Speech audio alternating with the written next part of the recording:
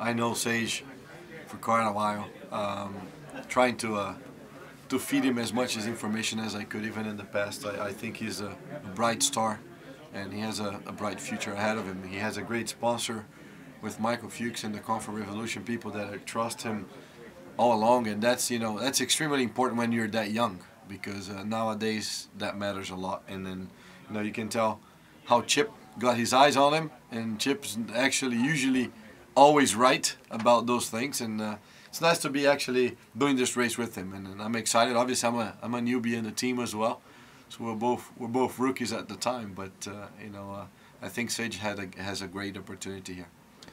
Sage, you're used to racing with folks in or around your age. What's it like being around just the craziest collection of bastards, all good bastards, but a mildly diverse group? What's it like? Oh, it's definitely new for me. I already walk in the trailer first thing yesterday for the first time, and Tony's already busting on me, already playing jokes on me and stuff. So that's part of being the rookie, Tell us about that, Tony. Well, he comes in, put his suits on, and just goes straight to the car without saying hi to us. So that's not allowed. You gotta say good morning to the old guys first, and ask permission to sit in our car. So, like in football, they make the rookies bring donuts and that kind of stuff. What are you lining up? There are a few days left in this test. Thank you, great idea. So, well, this morning we already made him show up at the racetrack at 6:45, and we showed up at 8. So I think that's tomorrow. Some donuts will be good. Oh yeah. And coffee. Tell me about the race itself. Obviously, new engine. There's still some learning going on here, but certainly a lot of talent, a lot of success for you guys. Tony, you've got a nice watch line already, but you think a Rolex watch is in the realm of possibilities? Well, I think when you're going to talk about the Rolex watch, you're talking as a trophy.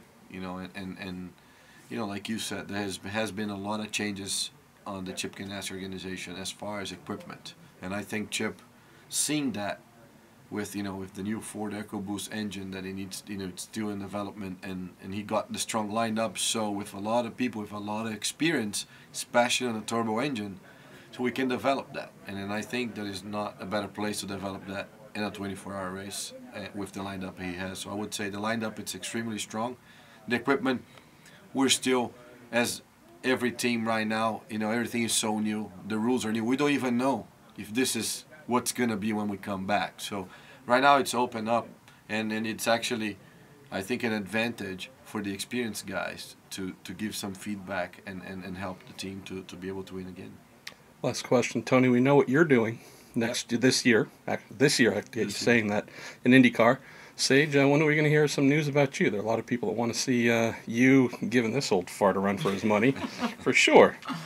Well, I mean, it's IndyCar is definitely really tough right now. The economy is real hard to find money and sponsorship, and that's just the biggest thing, is just finding the dollars to go run a full season.